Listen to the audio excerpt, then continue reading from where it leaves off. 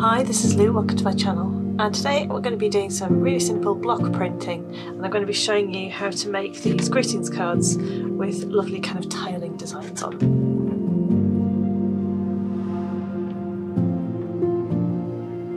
So this is what you'll need. I've got this kind of pink rubbery stuff. This is called Speedy Carve, and you can get lots of different surfaces for block printing onto, but I haven't used this one before, so I thought I'd try it out for this project. And then you'll need something to cut your surface with. And I've got this little set of cutters. Oh, let's see if I can get it out. They're from Abig. And they come in a little box like this. And inside there is a handle and some blades.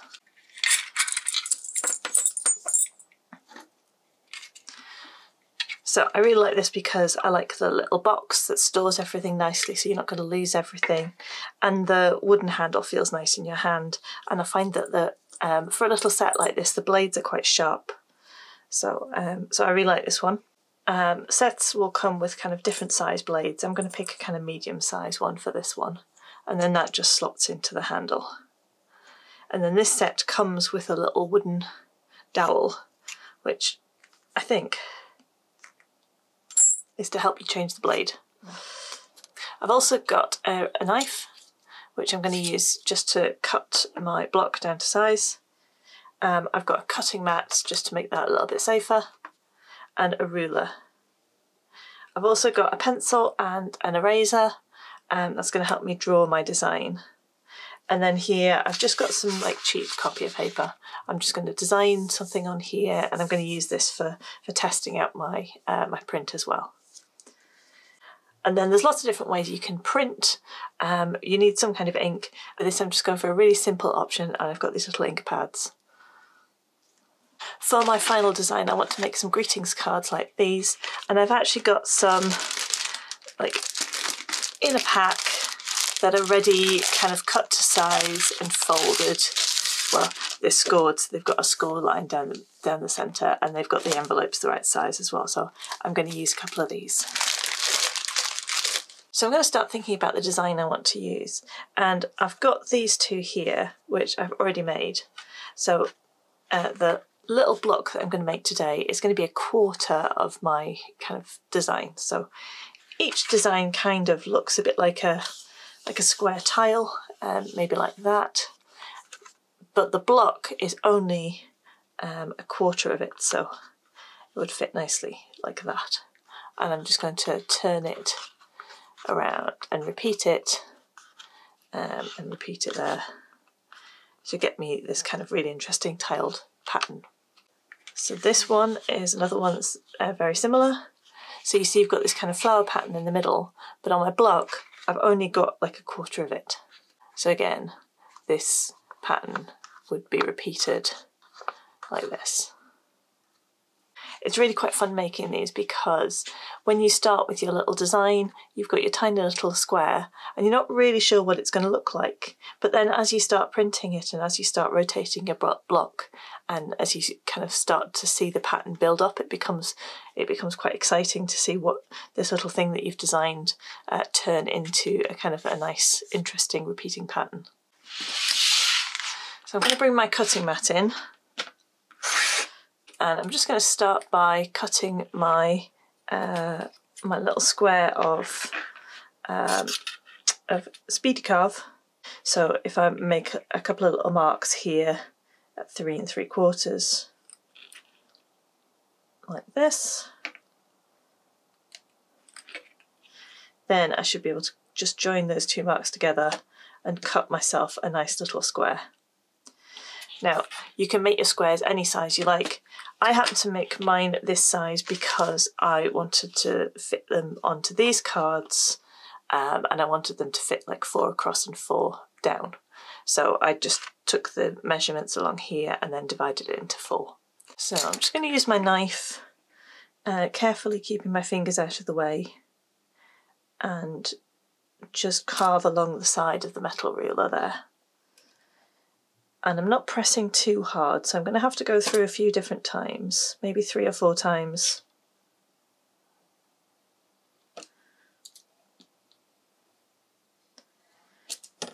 There we go. And now I've cut through the whole thing.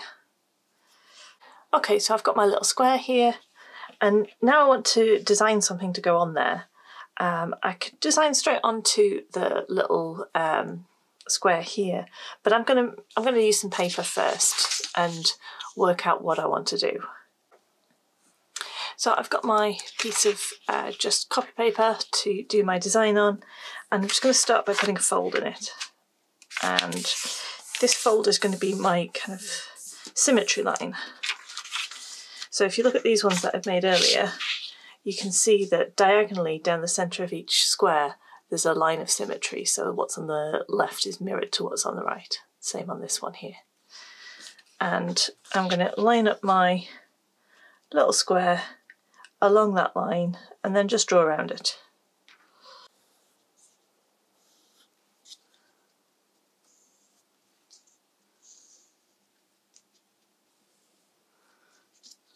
Like that.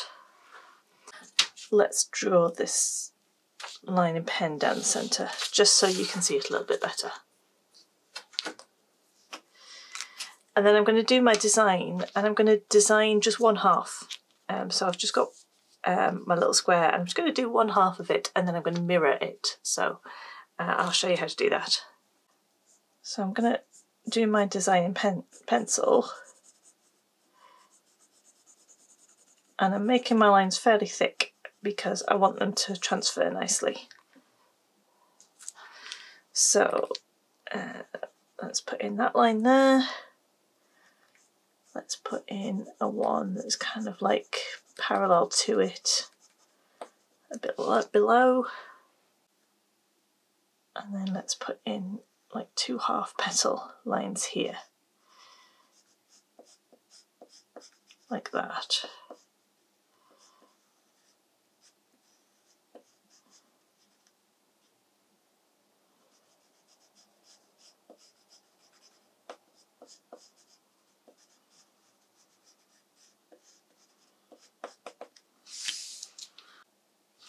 So then I want to copy what's on this side onto the other. So if I flip this over, now just rubbing it doesn't really transfer any of the pencil. But if I scribble on the back of this, take my pencil and just scribble all over where I put those lines in,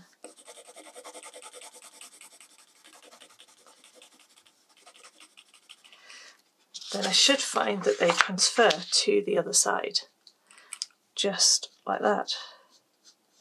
And now I'm going to go over this side just to make that pencil line on that side a little bit stronger. And again, I'm kind of scribbling in because I want the lines to be fairly solid.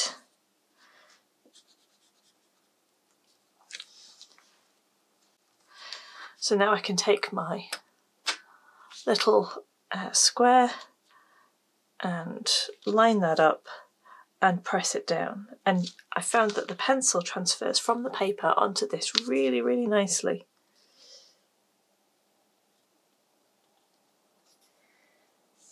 And you don't have to do very much. All you have to do is press it.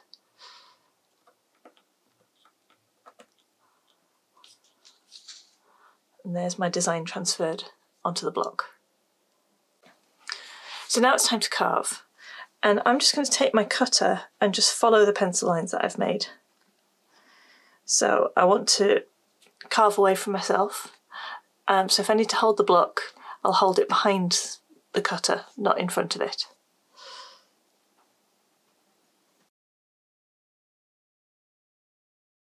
And I'm just going to push along here and carve a line wherever my pencil lines are. So I'm going to turn the block so I can do the other way.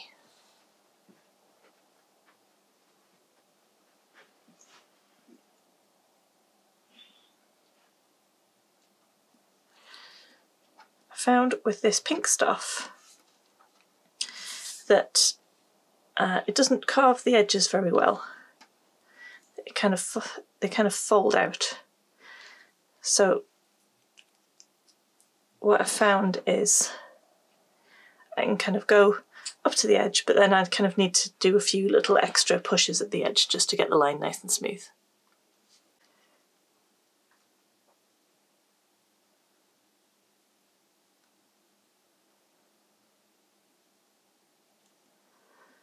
So there you can see that line there didn't quite go right to the end. Let's just encourage it a little bit. And again on the other side.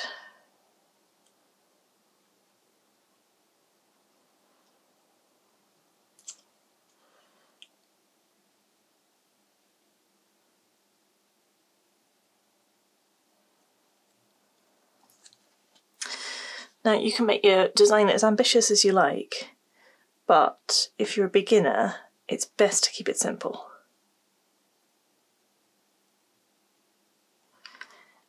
And then when you figured out what you can do, you can make things more complicated as you go along.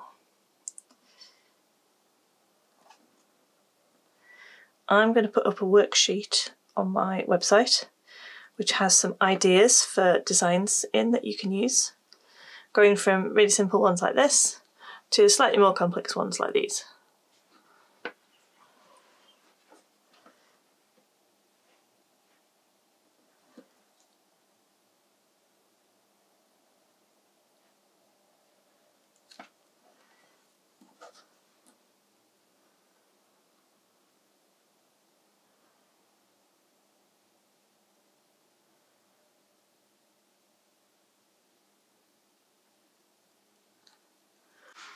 So now I've cut away all the pencil lines. I've got to decide which bits I want to be solid and which bits I'm going to take away.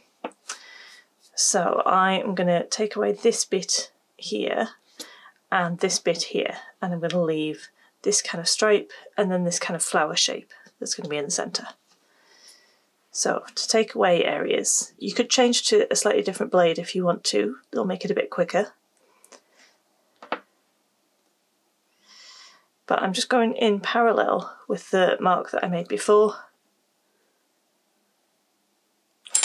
Oops, end's fallen out. There we go. So I'm just going to work my way through this whole area that I want to get rid of.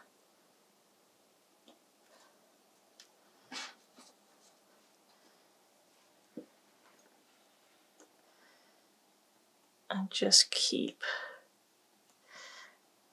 pushing that content away.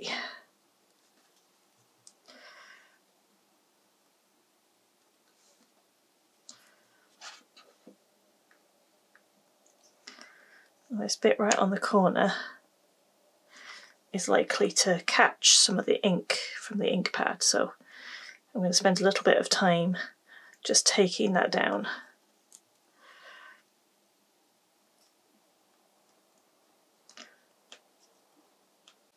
Right, so this is this whole bit kind of taken away. And now I can work on the other side.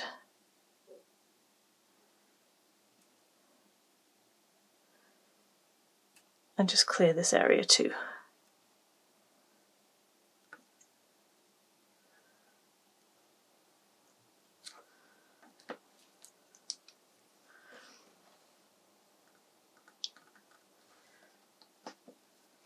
Once you finish, just give everything a little brush just to make sure there's none of the little bits stuck in it.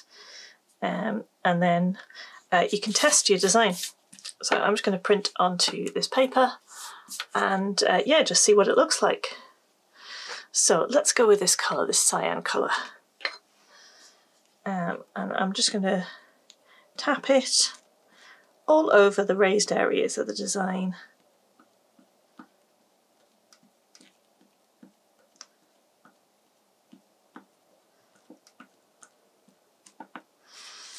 And then print it.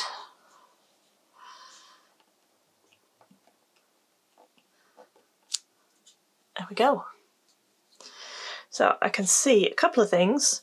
One is that I've got a little something there. I can just clear that away, and that's what caused that. Second is I've got a little tail on this bit here, which is maybe sticking out a little too far. So I can tidy that up.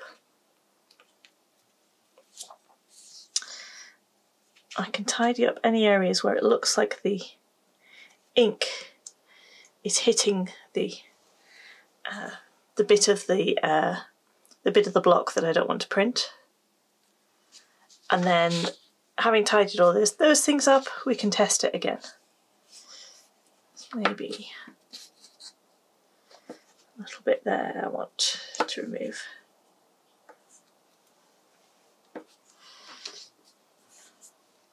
So let's try that again.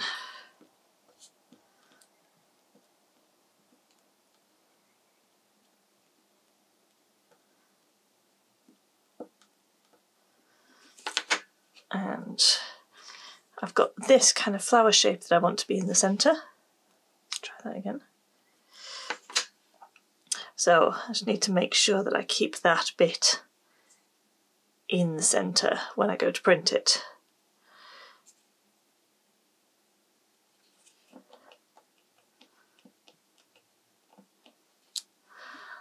Like that.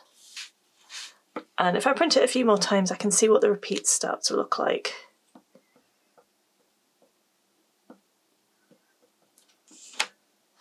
So again, I want this corner here to be right in the centre here.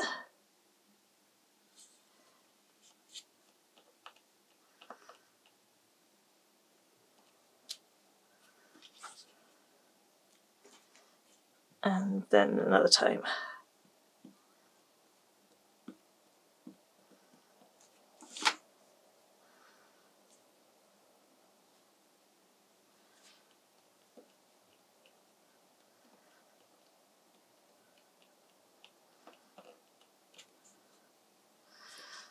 There we are.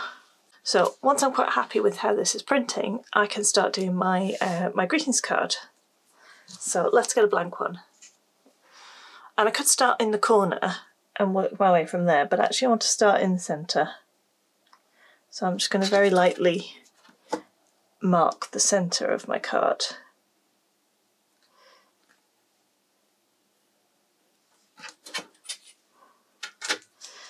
Make a little mark on there, and then just use my eraser to take that down so I can only just see my little mark where the centre is. So it's just a case of loading up the block every time with ink. And this first one, as long as I get my little flower right in the centre, and then I'm going to use my eye to kind of work out whether it's straight or not. I could measure it, but I'm just going to go for it. There. First one. Press down all over. And let's see what it looks like. It's good. Let's do another one here.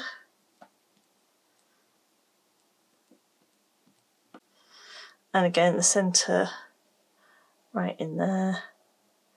Line it up with the one next to it and press it down.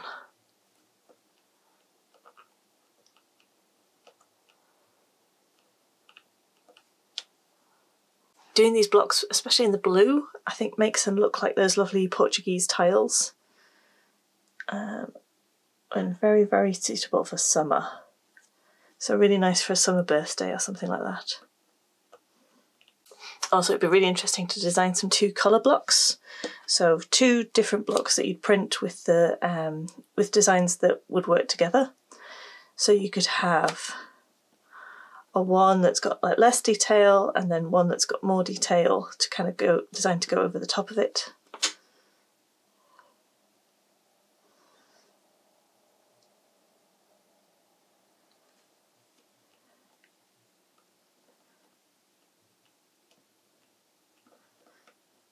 There we go.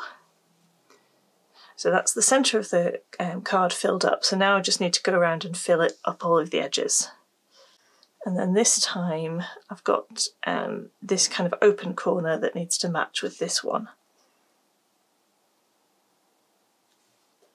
Just takes a little bit of thinking about every time you go to put it down, just to make sure you've got it the right way around.